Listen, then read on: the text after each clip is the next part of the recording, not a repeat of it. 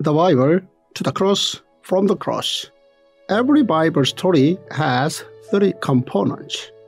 First, God's law. Second, God's compassion.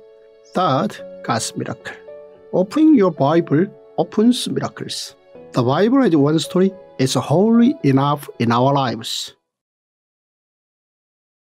Page 17, Genesis 48 to 50. Entering Egypt and Exodus. The funeral of Jacob, who blessed his sons before breathing his last, was a rehearsal of Exodus, and Joseph's will became the vision of Exodus to happen later. First point, Jacob's funeral became the rehearsal for Exodus. When Jacob died at the age of 147, his family all came together. By this point, it had been 12 years since Joseph had ended his 14 years in power. Despite this, Joseph's contributions were so phenomenal that Jacob's funeral became a political statement. Joseph made his father's funeral into National Mourning Day by traveling to the cave of Machpelah. This was to ensure that his descendants were educated for Exodus that was to come. This trip became the rehearsal for Exodus.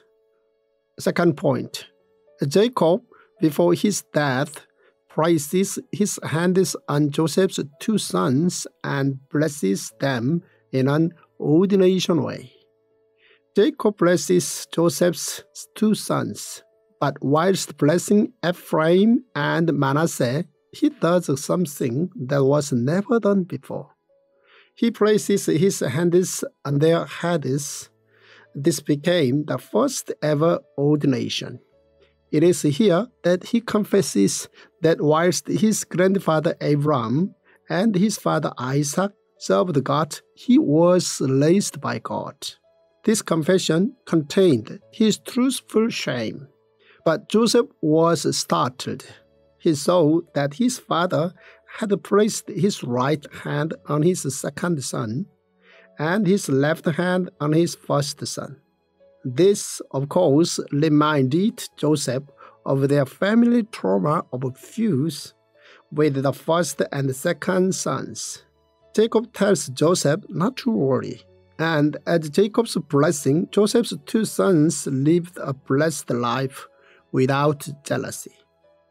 Third point, Jacob's blessing to his 12 sons becomes the 12 plus 1 setting for a kingdom of priests. Before his death, Jacob blesses his 12 sons. The surprising fact is that the 12 sons mentioned in Genesis chapter 49 becomes the foundational ground for a kingdom of priests seen in Numbers chapter 1.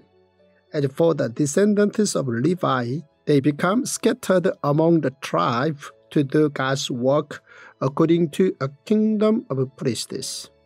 Fourth point, after Jacob's funeral, Joseph's 10 brothers once again decide to go into Egypt. Jacob, at his request, was buried in cave of Machpelah with his grandfather and father in Canaan rather than being buried in Egypt. His funeral came to an end in Canaan. It was here that Joseph's brothers made the decision of faith. They decided to return to Egypt with Joseph. At this point, they did not have to return to Egypt since the famine had stopped long ago. Nevertheless, they decided to go back. The reason was in order to obey their father's wishes of expanding Abraham's descendants in the land of Egypt. This truly cast light on how successful Jacob's education was. Fifth point, Joseph's life can be summarized in 3 points. The first was overcoming natural disaster. The second was his father's funeral. And the third was education, family school. Seen through Tong, Joseph's life can be summarized in 3 points. The first is how he overcame natural disaster. He also managed to save his family. The second is how he put everything into his father's funeral. As the leader of entering Egypt, he was truly able to fully prepare for Exodus. The third is how he was able to succeed in implementing family school. Family school had 3 main purposes. The first was to teach his children about Abraham and Isaac's faith. The second was to teach them about how they were to make a nation in Egypt. The final was to ensure that his children were clear about returning and settling in the land of Canaan in the future. This Tongdok app is amazing. When I first met Dr. Byoungho, we were speaking together at a conference. And when I saw the Tong Bible and the way he had placed this one story together, the Bible, one story, I ordered cases of this Bible. Now to see this app, the Tongdok app, ready for you to use in your daily Bible's reading, this is amazing because so many people tell me I don't understand the Bible. And he has placed it in an order so that it is one story.